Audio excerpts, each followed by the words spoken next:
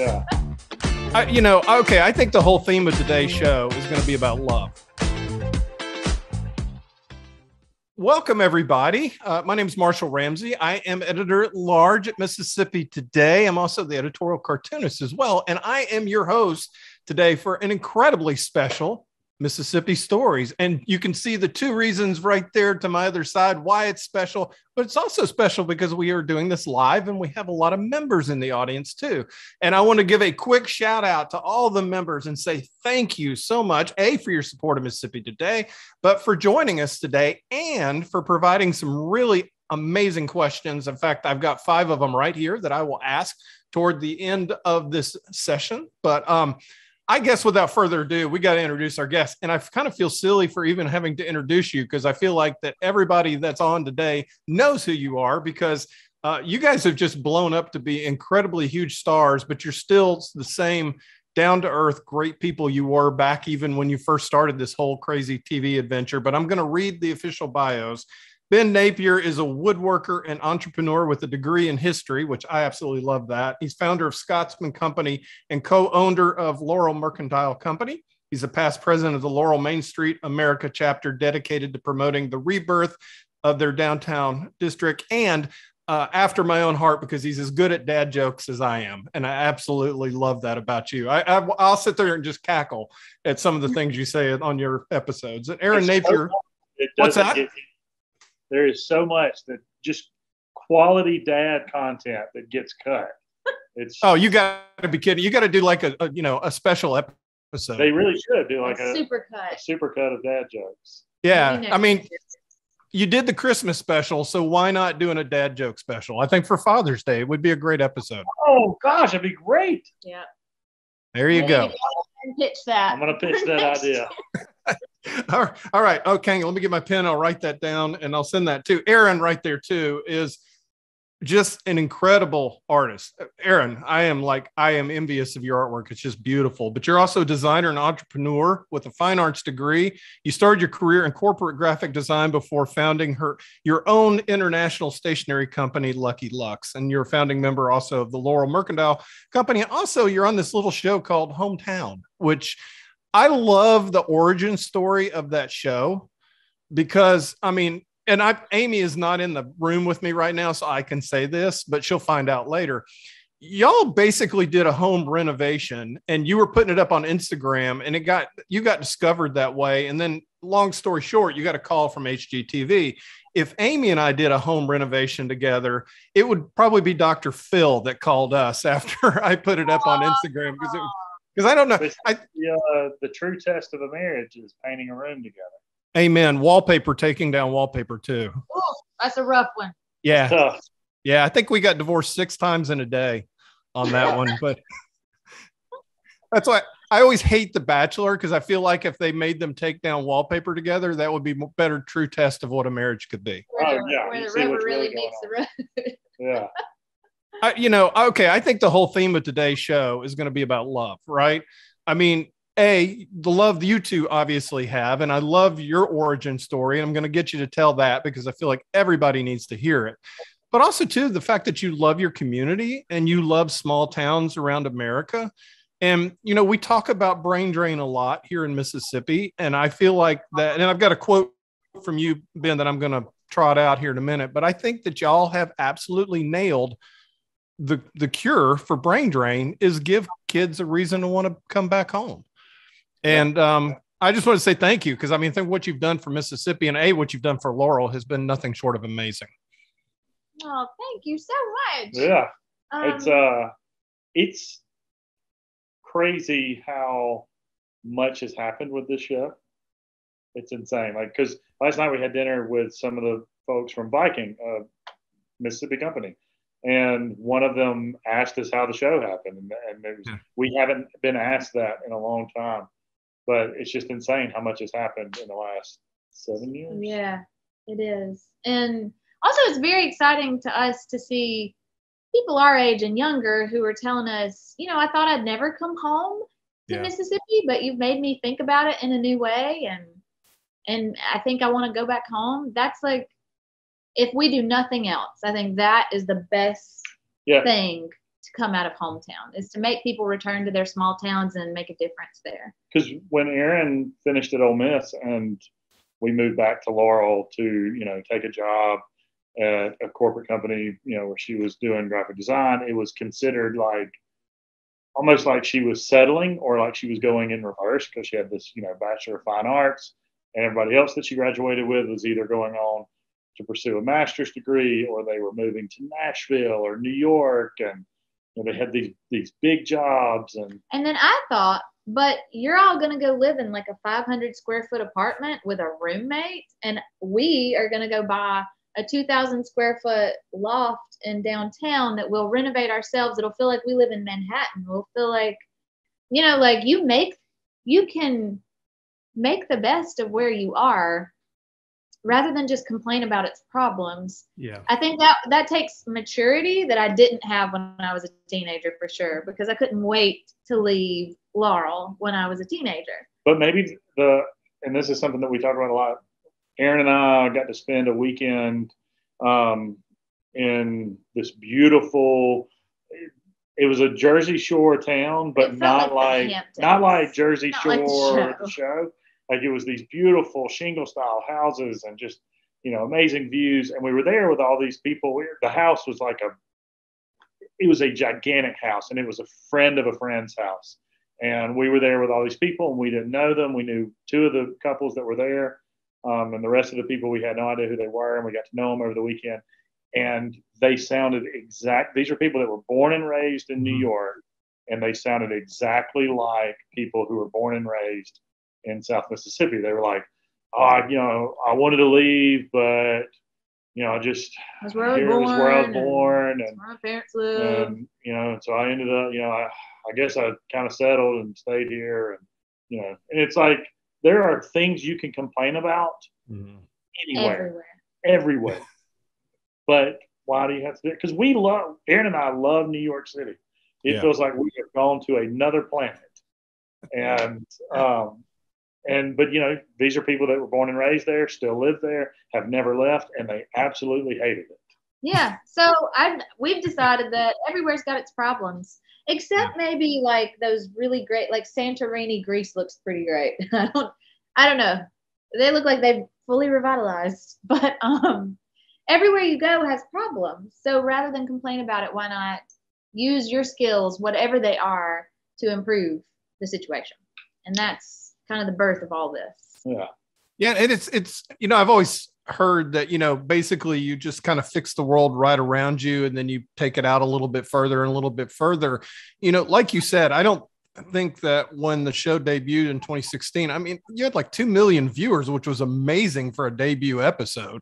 But I think you had a snowstorm too that happened at the same time. So Providence was smiling on you that day. But I don't think you would have ever anticipated 6 years ago that you'd be sitting here right now with all the opportunities you've had. But y'all built small, and you built outward, and you lifted up everybody else in the process. And I was just sitting there trying to think about the real meaning, probably the meaning of your success. But I think the fact that you've helped so many other people along the way has really been a key to it. We had this conversation last night that so the birth of Laurel Mercantile Company was Erin and Ben Co. We had this a little website that was like a side project to Lucky Lux. And I had some of my furniture on there, and we had things that, that Erin vintage made. Pieces I had and we found. had vintage pieces that we were selling. And, but we knew we wouldn't be able to do that and make the show. And so, the 6 owners, Jim and Mallory, who were on the show, Josh, who was on the show, and his wife, Emily, and then us, our best friends and college roommates, we all came together, started the company, because the more important thing is, if we're going to talk about really revitalizing small town America, you have to think about job creation and also manufacturing.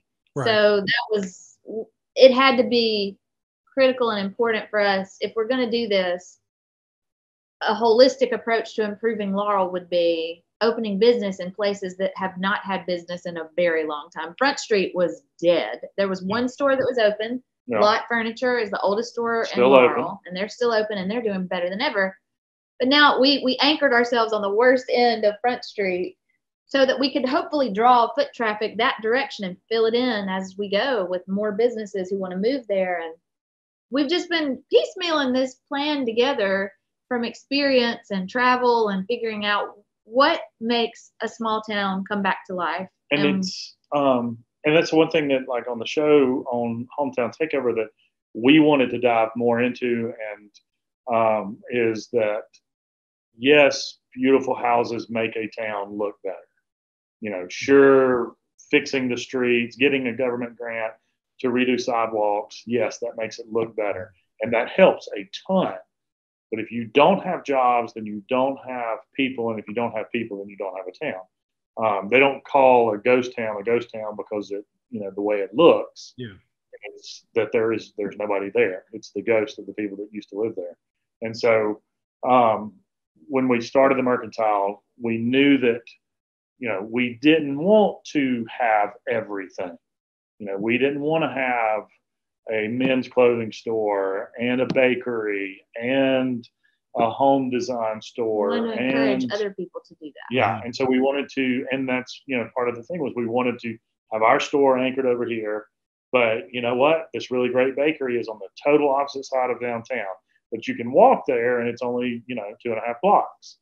And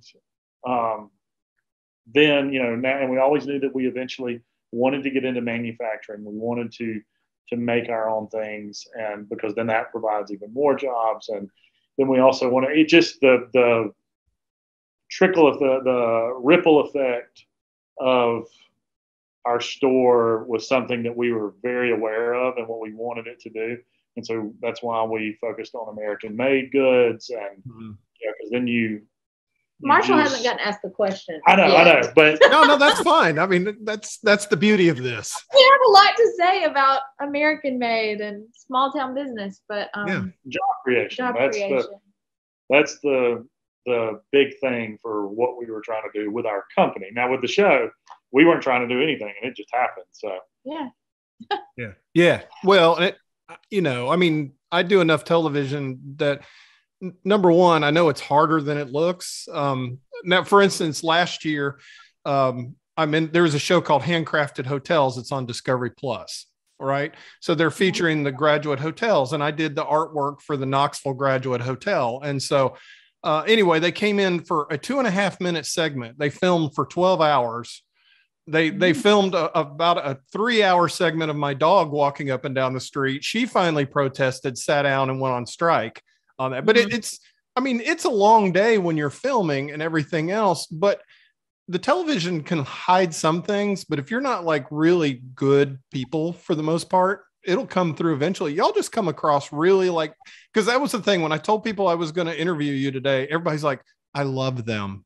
They are so nice. I've been to Laurel. They're amazing. And it was just like, you even have 5-star rated books on Amazon. Nobody does that. You know, I mean, it's like, y'all really have managed to come across well. When you did that first show, y'all had never done television before, had you? Nope. Wow. No, okay. There was of doing TV either. Yeah. So the first episode, because they didn't know what the format of our show would be. Yeah. And one of the things they wanted to do with our show was change our format constantly, which is exhausting for us. Yeah. But we filmed like 100 hours of TV for one 45-minute show. To figure out the blueprint. It was 100 hours. What Hometown would be. Yeah. And there was so much that they didn't use, like entire storylines that just disappeared. And anyway, but yeah, that's making TV is, and I think it's so much fun. It's really it is a lot of work. But I mean, I got a brother that's a truck driver, and that's a lot of work. That's a lot of work. Yeah, exactly. Well, that brings us to our first question. I'll just go and have, how long does it actually take to complete a project? This is from Cornelia in Georgia. From demo to reveal, and what is a time frame, basically? Because I mean, you obviously are in a 45-minute episode, but how long does it take from beginning to end to redo a house? on average, 7 weeks. We do 5 houses in 7 weeks.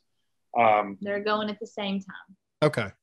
That's not always the case. So, like, you know, we like to say on average, because like currently we're dealing with 2 houses that we almost tore down. Yeah, we almost tore down once. The first time like we've ever. Oh wow. We got 2 at once. We have 2 of them. Gosh, I forgot about 2. I'm thinking about the Sims house. We've got 3 houses currently that one of them we discovered something that was so bad that like the house would have become unstable after we finished it. It was something that we weren't going to do. And then we discovered it, and it was like, we have to fix this or your house is going to cave in. And then the other one, the other 2, one was hit by a tornado and one was just a $10,000 you get what you get house. Yeah. And that one was so bad. And it's this really awesome. But don't talk too much. I know. It's this really awesome guy. And it came down to like, we met with him over the budget. And it's the first time we've ever done this where we presented him with an option where we tear down this house and we build you a new one on the same footprint. And anyway, so that one didn't happen. But anyway, those 3 houses have gone over time, and they're going to take a couple months. Yeah, I was going to ask you if you ever get in and find termite damage or, you know, find stuff like that, because I mean, I was watching an episode and most of the houses are, like I said, they may need some TLC, but structurally the bones are good on the house. And I don't know about Laurel. Up here we have Yazoo clay, which is like, you know, the devil for foundations and things like that. But so I was just going to ask, and you pretty much answered it on that. For the most part, though, most of the houses are in pretty good shape, aren't they? They're in pretty good shape. We've oddly the newer houses, it's not that they weren't better built, it's that the materials aren't as good. And I don't know if you've ever heard of Formosan termites. They came into the port and I think in New Orleans, and then they have spread north from there, and we have been seeing more and more of them. We currently have a tree on our farm that's a beautiful tree, and it's part of the reason we love the house, and we just got it pruned, and they're like, oh yeah, you got Formosan termites in your tree. It's going to have to come down. So when we work on houses, like Jesse's had my brother and his wife on the show. We did their house, and the front part of their house was built in like the 1920s, but at some point it was added on to in the rear. And we uncovered they had Formosan termites in the back of the house. And so anyway, for the most part, the houses are great. We do run into problems here and there, but we're so good. Like our team is so good. We have our people, our contractors are so good, and our team is really good at stacking contractors. So we may have, you know, framers working underneath the house while electricians are running electrical in the kitchen, and the plumbers are plumbing the bathroom. It takes masters scheduling. I was going to bring that up because I think that honestly, if y'all have a superpower, it's got to be scheduling, because with all the projects you've got going and 2 small, beautiful girls. And I mean, you probably schedule from the moment that you wake up every day to the time you hit the sack. And I would imagine if you didn't do that, everything would probably fly off into space. So before we got on, we were talking about how I'm on Twitter at 4:30 in the morning. Right. So from 4:30 or 5 in the morning till we lay Helen down at 8 o'clock, our day is scheduled and planned. Yeah.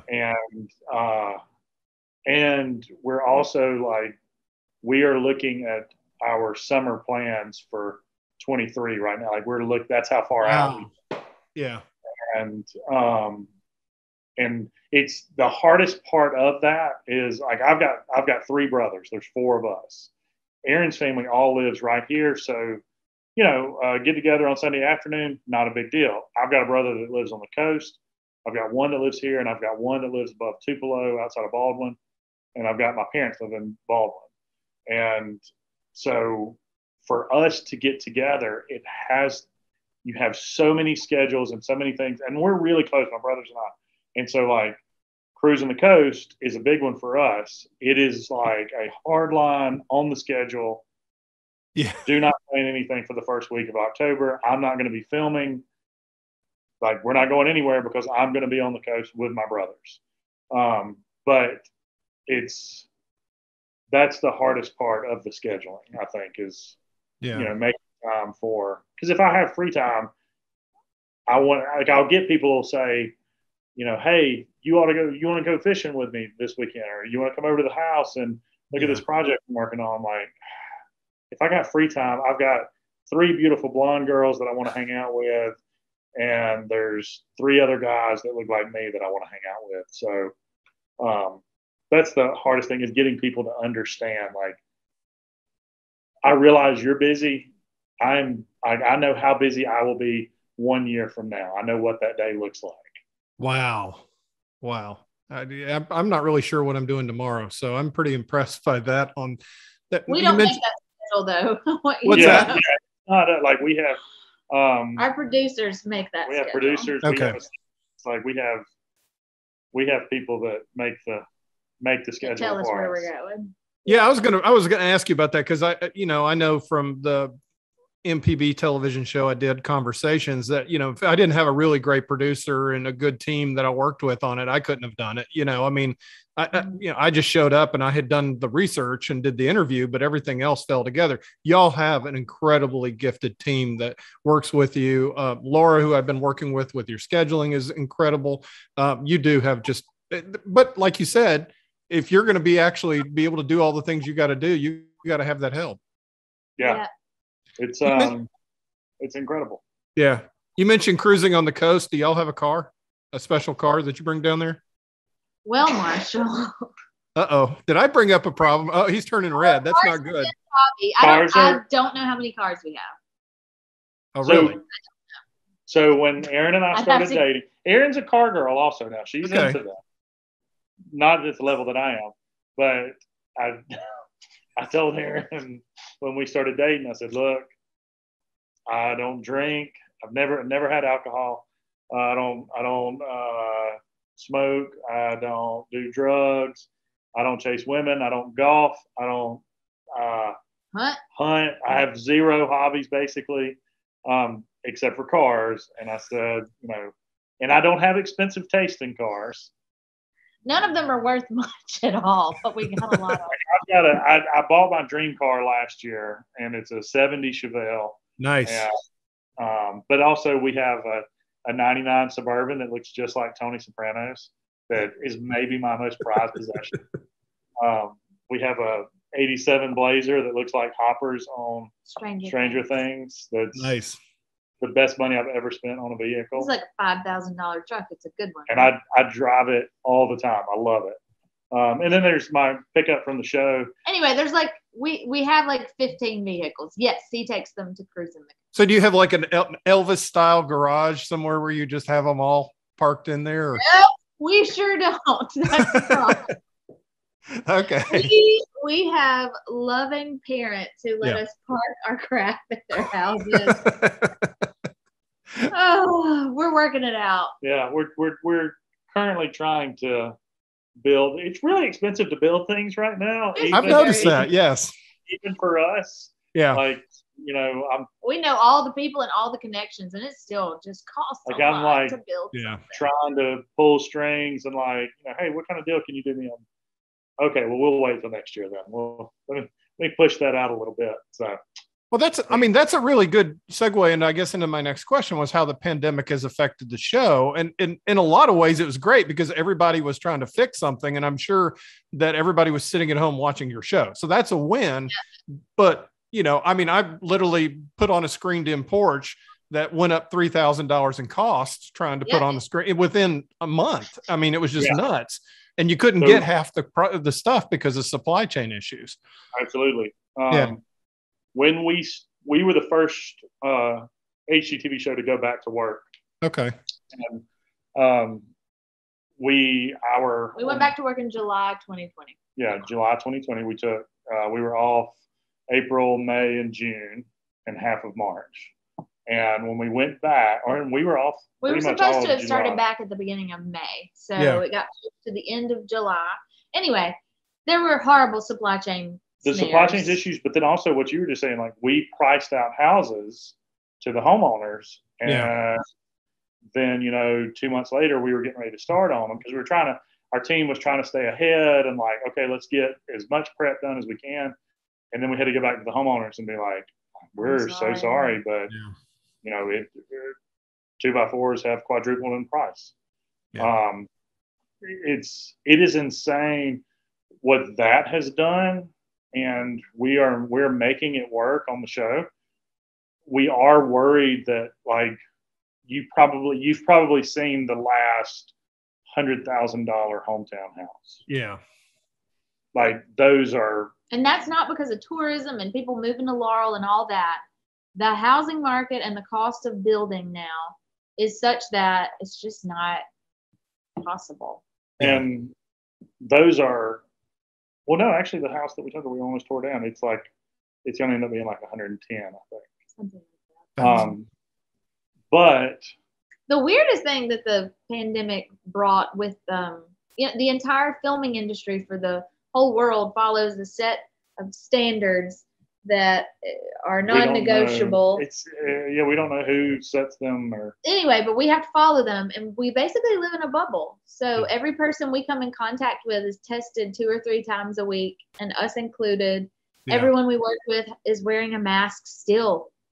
I mean, it's incredibly stringent because we have to be healthy, because if we're not healthy, no one works. The entire country gets shut down, and that's a huge inconvenience for everybody. So we have to stay healthy at all costs. And it's been strange the way. And also, I mean, like we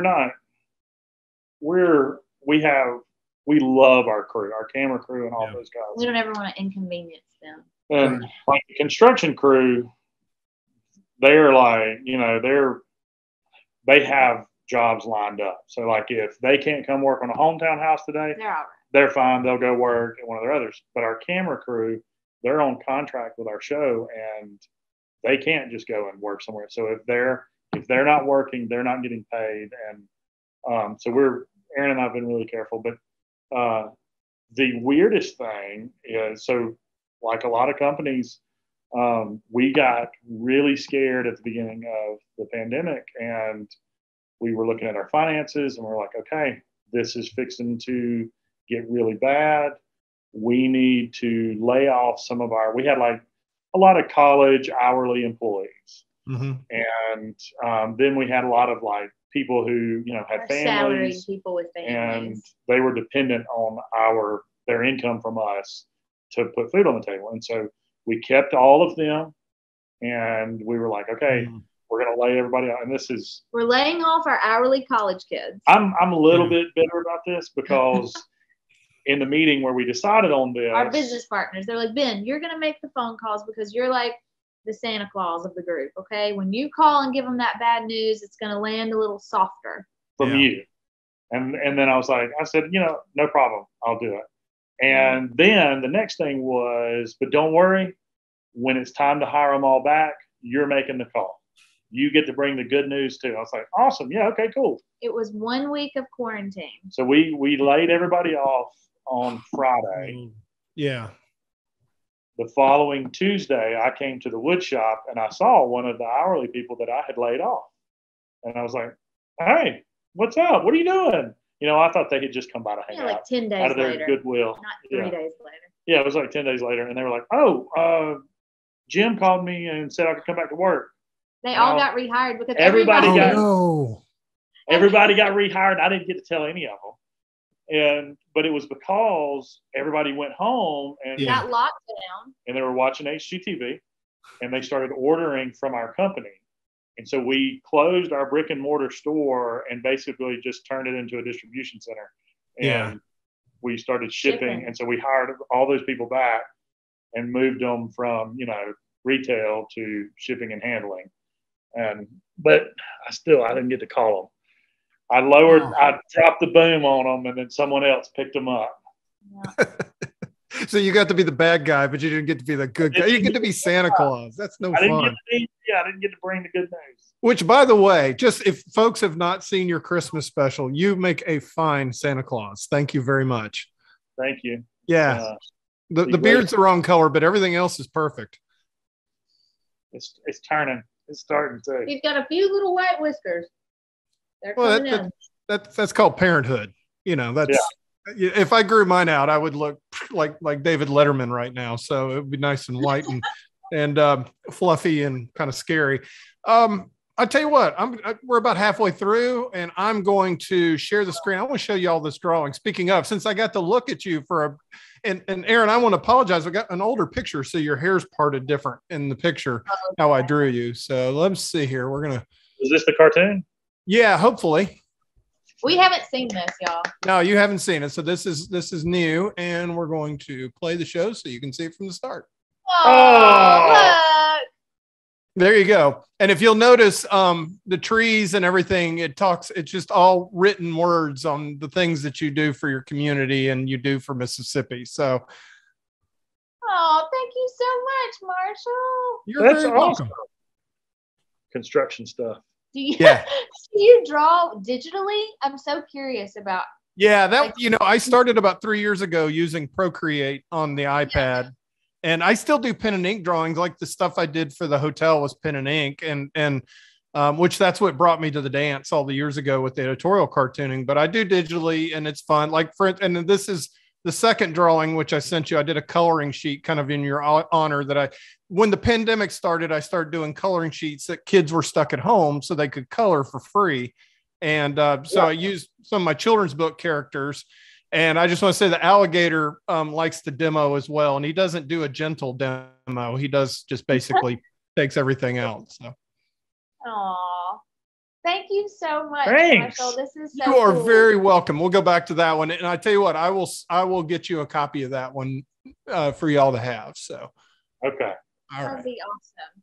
Yeah. So anyway, thank you. You didn't turn it off as soon as I showed you. So that's good news. I was a little worried that you're going to look at it and go, that's awful. Click.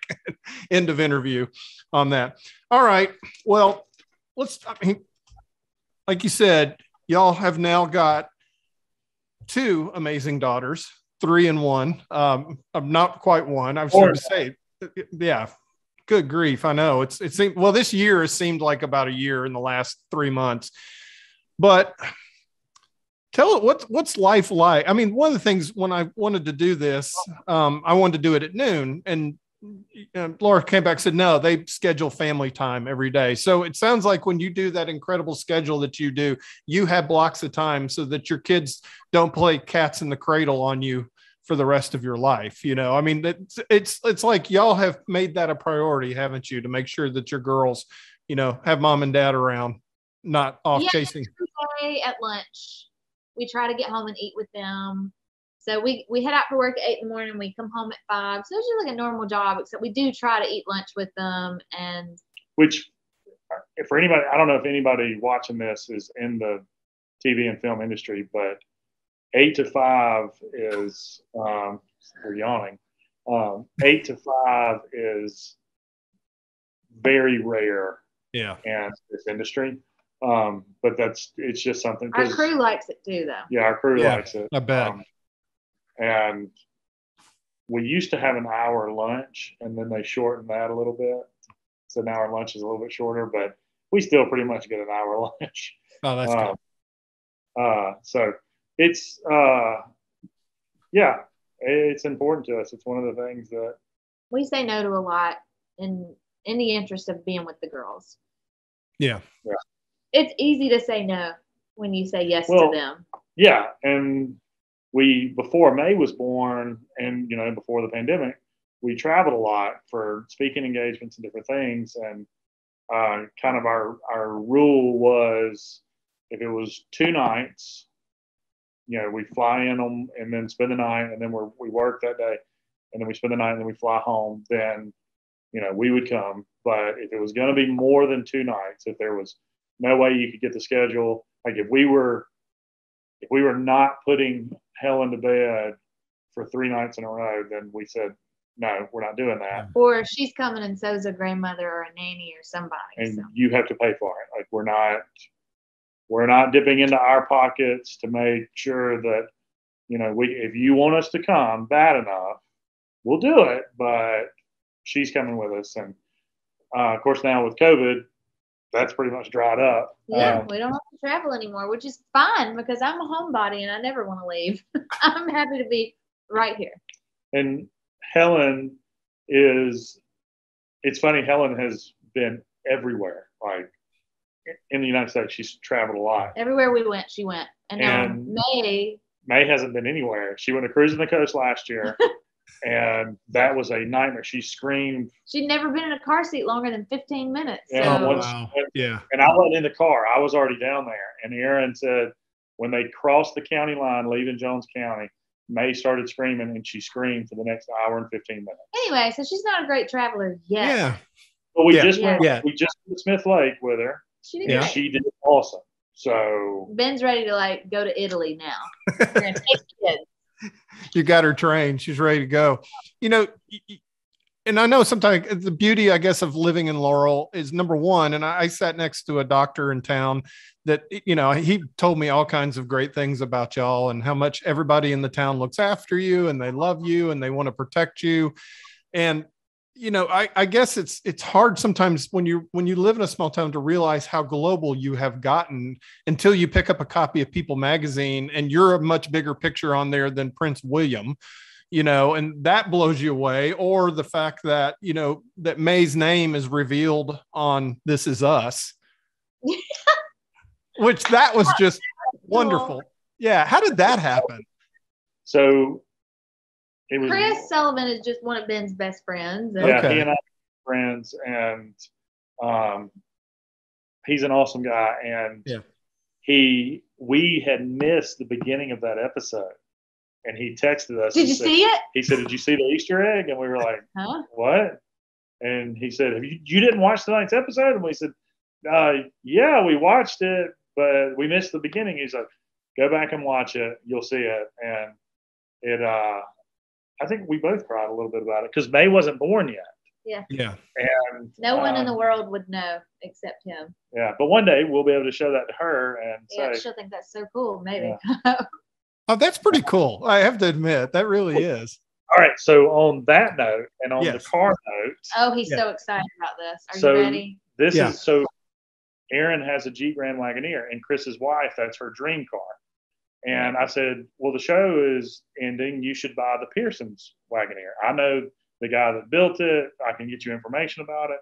And so for the last year, Chris and I have been going back and forth about this. Man, when they sell that Wagoneer, you better snatch it up. And something about tax laws, they have to sell the vehicles for what they paid for. They cannot sell them for a profit. And they had two of them. They had two of them. And I didn't know that. Yeah. I just knew it was one. And I was like, how much are they selling the other one for? And it's so cheap that we bought it. So we have one of the Pearson's family Jeeps. Oh, that's awesome. Just don't get one of their crock pots. Hello. Yeah. I'm scared of crock pots now, just to let you know that. Erin won't use one now. Yeah. I never use a crock pot. Oh, my mom did. She cooked everything. Yeah, my mom would cook anything in a crock pot. I mean, it was like that thing was burning 24/7. It was cooking meth, you name it. She was cooking it. Yeah, who knew? You're so dangerous. Yeah, I mean, I'm lucky to be here talking to you today. I really am. But so on that note, real quick, I think the first time and I tell this story a lot, where this was in season 2 or 3, we were in New York for media. Walking down Fifth Avenue or something, and it was the holidays. And so tons of people. And we were in a sea of people crossing a street, and the sign changed, and we started walking across. You're not paying attention to anybody that's coming across. And a guy wearing a New York Yankees hat, and he had dark rimmed glasses, and he had a lot of tattoos and a beard. And he hit me on the shoulder as he went by. And it was enough that it was I turned in this fight or flight mode, what's your problem? And he said, and then Brooklyn accent, which I won't try. He said, "Hometown, I love your show, man." And then he just turned and kept walking. But I wanted so bad to be like, "Thanks, man. Thank you so much." But to be there and experience that was like, that was holy Ben's cow. big moment. Yeah. This is way bigger than And WDA. for me, really, the cover of People magazine was crazy. Yeah. Every time, it's been how many? 3? 4. 4? No, really, I don't know what that. I can't remember how many times. It's 3 or 4, but That sounded like a humble brag, but it wasn't. It wasn't. I really can't remember. Yeah. And the thing is that I remember when I was little, my mom would buy People magazine when like Princess Diana would be on the cover. And yeah, I think it was Prince Louis that was on the cover with you. Yeah, 1994. Yeah. Mid-90s Mel Gibson was on the cover. and that was a very weird and surreal thing that makes People magazine feel like a small thing. That's the thing about this. It makes HGTV feel like a very small thing because if we're on it, it can't be bigger than WDAM, the local news station. That's once we're associated with it, it diminishes it, makes it smaller to us. It's a total out of body experience in the sense that like 2 or 3 years ago, I had a Barbara Bush cartoon that went really, really viral. And Jenna Bush Hager she used it in her segment about her grandmother. And so when they finished it, I had Savannah and her and Hoda all going, "That Marshall Ramsey's the sweetest, most wonderful man." And I was sitting there watching it going, it was just bizarre. So I can't even imagine what y'all just like going, "Oh, this is, I got to wake up from this," but I'm, like I said, there's so much of a blessing to this, obviously. Like I mentioned before, you're able to lift up a lot of boats and you're very open and you're very honest and you're wonderful on social media. I mean, both of you just really share so much of your heart on it. And it makes me feel like I know you better that way. But as we all know, there is a dark side to this thing. And there are people that sometimes don't mean well. And every once in a while, Erin, I know you'll clap back. And when somebody comes after, like a good mama bear should, that's tough, isn't it? When you do get that random person that's just a jerk. Imagine if grown folks talk to each other the way they do on social media. I know. And I think that's the point I'm always trying to make is you would never say that to me in person. Right. So why are you saying it here? It's and you experience it. Is it that we're Southern and our mamas taught us how to act in public? No, it's not, because the one that is the most glaring for me. There is someone that goes to church with us who said something really nasty about us on social media, and we saw it. And then they started going to church with us. They married a gentleman that goes to our church, and they started going to church with us, and they are very like with us now. They've always been this way. They're very like talk about the show and how much they love it and how much they love us. And it's like, that's not what you said. Yeah. There. And I think that's like the anonymity of these is really scary and really dangerous. And I don't know, we're at our house, these don't exist. Yeah. Helen is terrified of phones because we've told her they have a bad place. And you can go to the bad place and you don't ever want to do that. So anytime she sees, like, I say, "Helen, can you pass me my phone?" She just like, doesn't want to touch it. And that's good. Yeah, that's what we want. I don't think anyone is equipped to deal with social media and what comes with that until you're at least 21 years old. We didn't have it until we were 21.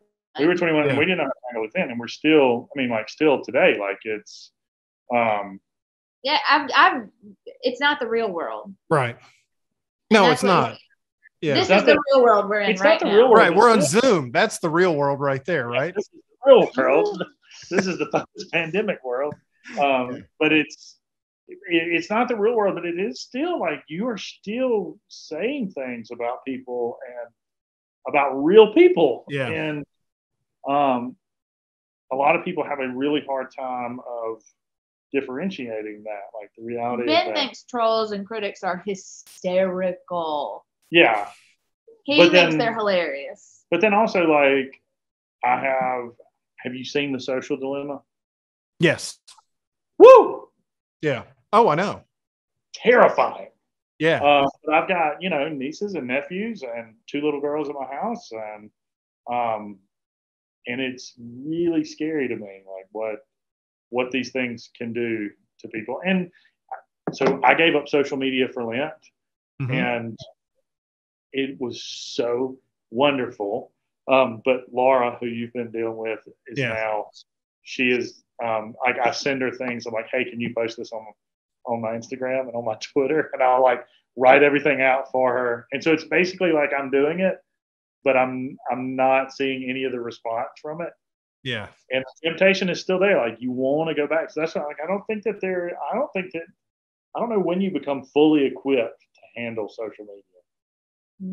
It's weird because some people want to get their dopamine that way. It's like I said, it's a drug, and I kind of treat it like, and I make people mad. I know this may shock you with some of the cartoons I do. What? I know, go figure. But everyone agrees in politics, I thought. I know, but yeah, everybody's really together right now. Everybody's just right there singing Kumbaya. Exactly. But, a lot of these comments here, almost like, a piece of poop floating down the stream. You can reach and grab it and pull it towards you, or you can let it just keep going down the stream. That is a beautiful analogy. Adam Trust has a good analogy. He told me about the other I would like day. to see him paint that, actually. That would be beautiful. He said, but these crazy people who are so hateful on social media, they're really a very, very small majority, small minority of people. And if you just think of these people as a little ladybug screaming at you, then it's not so bad. Well, Larry David was in Yankee Stadium. They showed his picture up on the screen and everybody cheered. And then on the way home on the subway, somebody yelled, mind my language, "You suck." And he worried about that for the rest of the night. Sometimes that one comment. Look, speaking of Adam Trust, which, by the way, Adam Trust, he is, of course, the illustrator for this. Congratulations, Miss New York Times bestseller. Hold up his print. I'm going to send it to him. He's going to be very excited. He's going to be so happy to see this. Yeah, he is. He is the coolest guy. And this book, and why this touched my heart. He had a copy of it before it came out, and I gave him a copy. We did a book exchange, and I got to see his new Jeep, which is pretty sweet, by the way. I know he got the new Bronco, the new Bronco, which is great. But the thing I love about this book is we had just sold my parents' house of 50 years and to a new family. And, all my memories of me doing pull-ups on the steel beam in the basement, and me hitting my head on the fireplace. But just all those memories. And then a new family moves in to make new memories. And God, this book is so great. Congratulations. Thank you so much. See, but there's a million people with that same story. Yeah, that's why it's such a good book. Yeah, it just, I'm pretty cynical, but it touched my heart. So thank you on that. And it's done really well. Once again, you talk about the pandemic, y'all were able to, you're able to pivot and be able to get other products out there and so forth. I'm going to go through some of the questions that we have from our members who are watching today. And by the way, thank everybody for watching. What are your clients looking for now in a home? And is it different than from what our parents and grandparents were seeking? This is from Robert K. in Pascagoula, Mississippi. A lot of people want openness between the kitchen and the living room. They want a big, we wanted the same thing. We didn't want an open concept, but it's that cooking is now a social activity. Yeah. And, whereas before, like, to this day, you want to keep the heat trapped in a very small space. Well, and the kitchens were little, and they were in the back of the house. It's a utilitarian thing, and my grandmother's kitchen, it's her kitchen. I have maybe opened her fridge 3 times in my life because it's her kitchen. It's a different. Whereas, Helen goes and climbs inside of Erin's mom's fridge and. It's just a different. We just live differently. We live differently now. So I'd say that's one thing. And people want outdoor living. People are really investing more in back porches and screen porches, and people want to be outside. And I think that's a post-COVID thing. Yeah. People are realizing how valuable outdoor space really is. We finished our back deck right before COVID hit. Oh, thank goodness. And we lived on it. Like, we never came inside. Mm-hmm.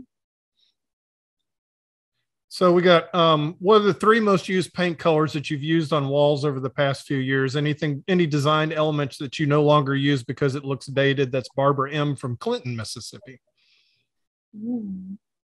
What colors, Erin? Misty Air by Benjamin Moore is my #1 favorite right now, but Dover White is my trim color always. My whole house is Dover White, trim and walls in here.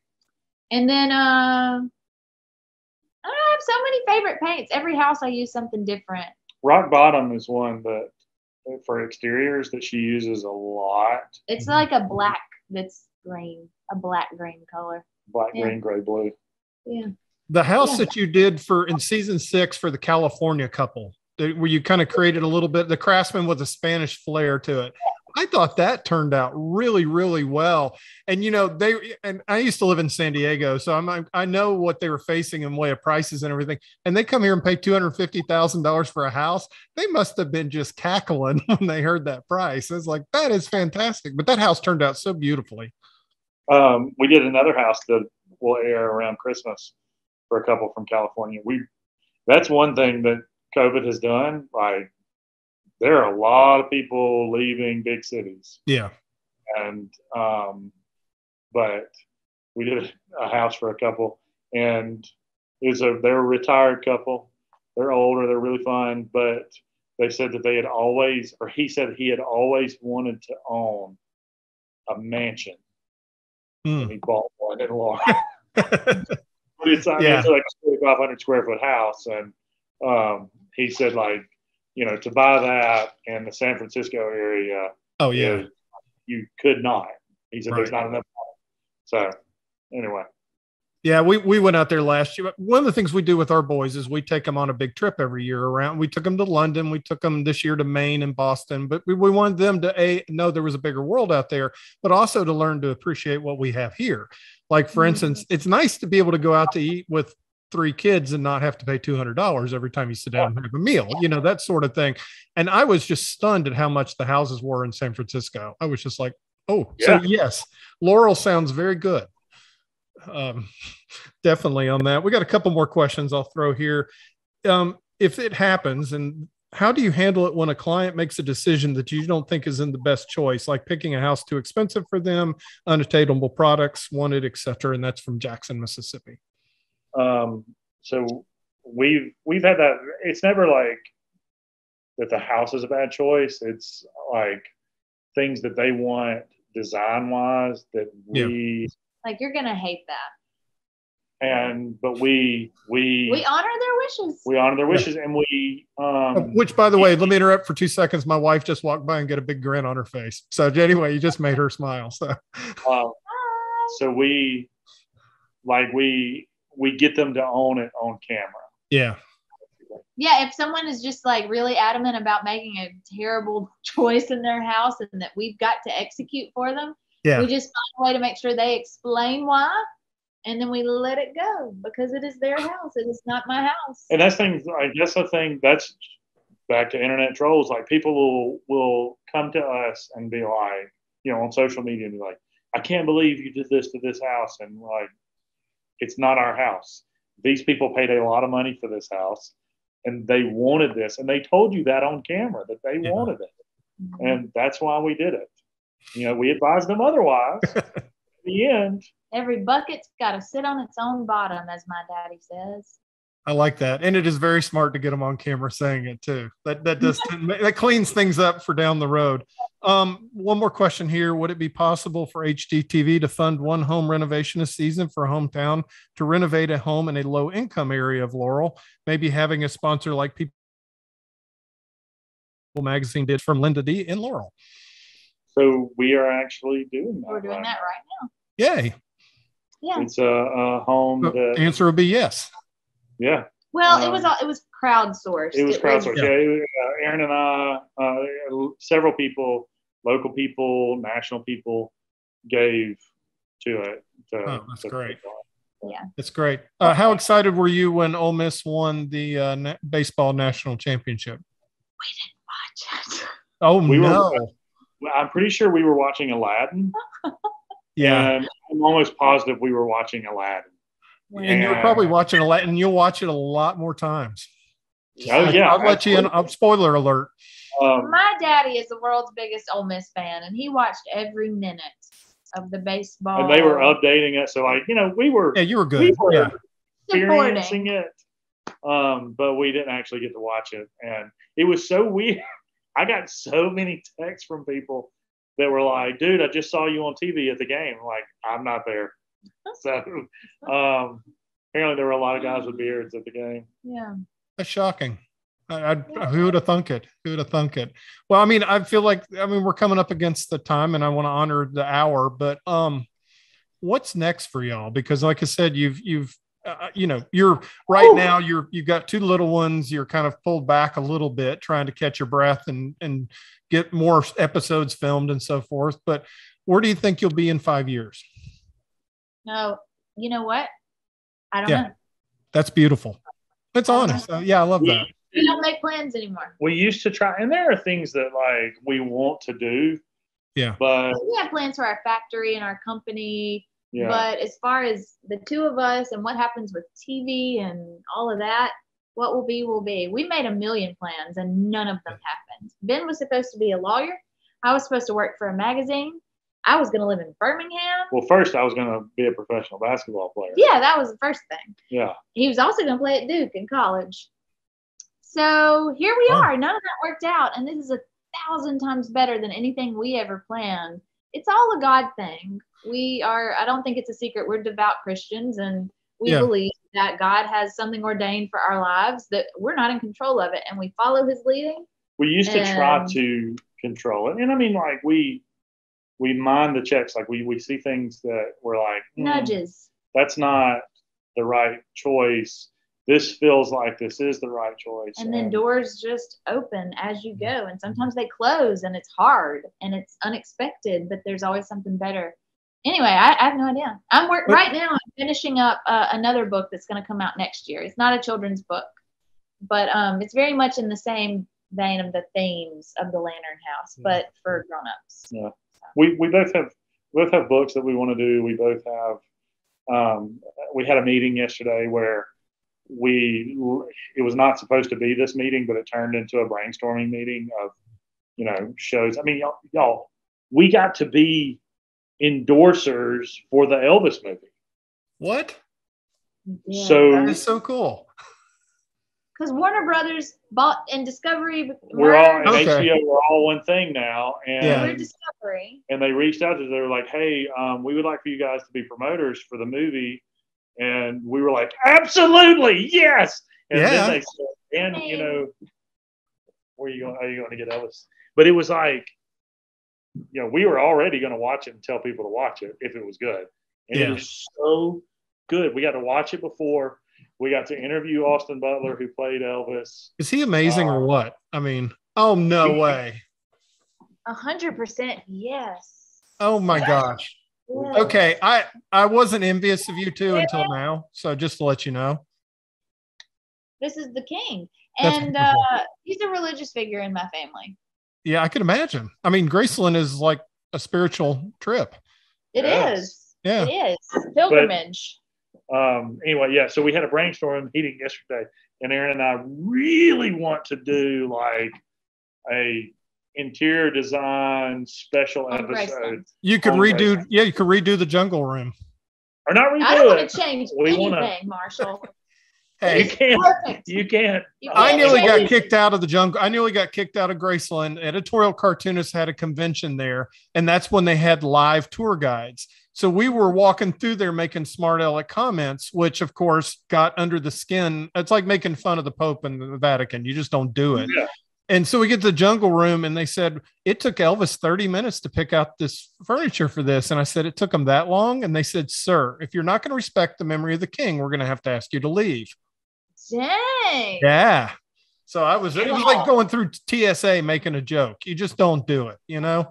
And so I was a good boy for the rest of the tour. I was very humbled on that. But I am so envious of you. If you'd have said, you know, oh yeah, and I'm going to get to fly with Tom Cruise and Top Gun next, I'm just like, okay, that would have been amazing too. So I want to really bad, but I know he can't fit in a plane. Yeah, he has friends who like are Yeah, in the Air Force. I've got if you want to people- fly, we can put you in one. we're friends with a guy who was a Top Gun instructor. Like he's Yeah. from Jones County, and I was reaching out to these guys like, hey, what are the chances of me getting to go up? And because they do that, they have yeah, like, you can find the Blue Angels. Yeah. yeah, you can fly with them, and they were like, wait, how tall are you, and how much do you weigh?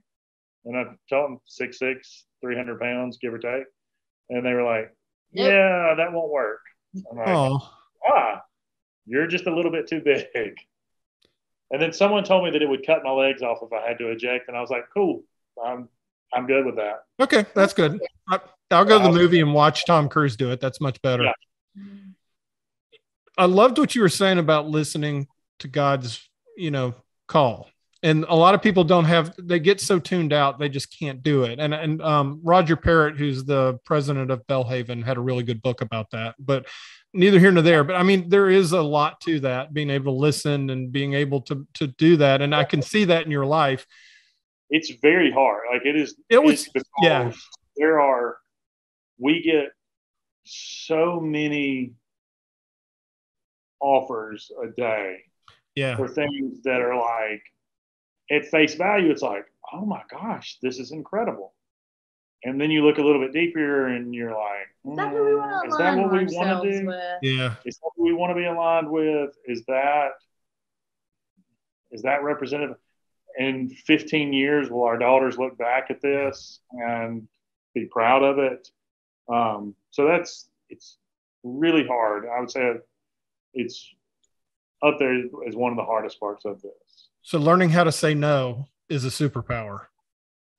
I'm good at no. It's knowing when to say yes is harder. Yeah, okay. Knowing when to say yes is harder. Yeah. No is my default. That's what I'm going with first thing. But it's got to be something very, very special to make us go, is this the right thing? Should we try this? Like small things. Like, so Erin said, I was going to play basketball at Duke University. Yeah.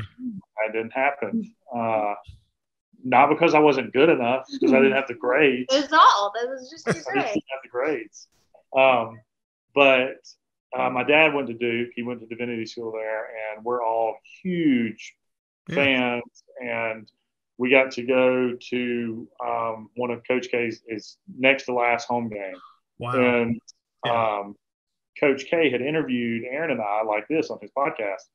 And towards the end of the game, our handler said, do you care anything about going to the press conference? And I was like, absolutely, let's keep this party going. And so me and my brothers and my dad, we got to go to the press conference. And when Coach K came off the stage, he recognized me and he came over and spoke, and I got to introduce him to my dad and to my brothers. It's like major, major moment. So it has, as far as like little things like, hey, do you want to go to a basketball game? Hey, do you want to go? We get invited to Ole Miss football games all the time, and we just don't have the time anymore. But I love being able to, call my father-in-law and say, hey, I got 4 box seat tickets for Ole Miss versus Auburn. Do you want to go? And he gets to take his buddies, and they get to go. And so we got to go to we get to do a lot of things, but I think that getting to include our friends and family and letting other people experience this is the best part about it. Things like that. I think you've been able to allow a lot of people to be able to share in your success too. And I think that's been a wonderful part of this whole story. And, speaking of saying yes, I am so grateful that you said yes to today. This has been a pleasure. I've loved talking with you, really have. And I got to tell you, you've really inspired me too. And so thank you. And are there any final thoughts before we head off into Zoom land? No, we're just thankful to be these like public faces for Mississippi. It's a big responsibility and a huge honor. And you're another one of those. When I think of like those of us who represent our state, get to represent our state beyond the state lines, I feel really blessed and lucky, especially to share that stage with you, for instance. So, well, thank you. That's very kind. And I got to tell you, the one thing I've learned in the 25 years that I've lived here is that people in Mississippi love it when you succeed on the national stage. And y'all have definitely done that. And that's why everybody loves you so much. But I just really, what's that? To the network, they talked about how well our pilot did. Yeah. And I said, what you need to understand is that Mississippi is basically one big small town. And we are all rooting so hard for each other. You know, we may talk bad about each other, you know, in the line at the potluck at church, but we really want good things for everybody. Yeah. And so. Well, thank you for all the great things you've been bringing to us. And thank you for today. Gosh, this was so much fun. And I'll let you get back at it and enjoy your vacation. I appreciate you sharing it with us. So anyway. Yeah, thanks everybody for listening. Thank you. Y'all have a good 4th. Talk to you later. Bye. Bye-bye.